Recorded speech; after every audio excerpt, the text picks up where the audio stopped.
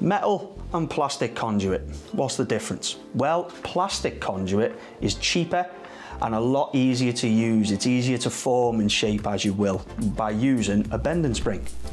So just to show you how we bend this PVC conduit, got some PVC conduit here, I'm going to use a bending spring. So place the bending spring into the tube. Now it is worth noting that this tube should be warm before we bend it. And then what we do is we apply some pressure. It should bend to how we need it. Metal conduit, harder to use, and you will need a conduit bending machine to form it and shape it how you need to.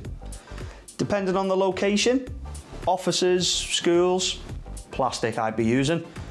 For more industrial, hospitals, things like that, I'd be using metal. Metal does offer a greater degree of mechanical protection.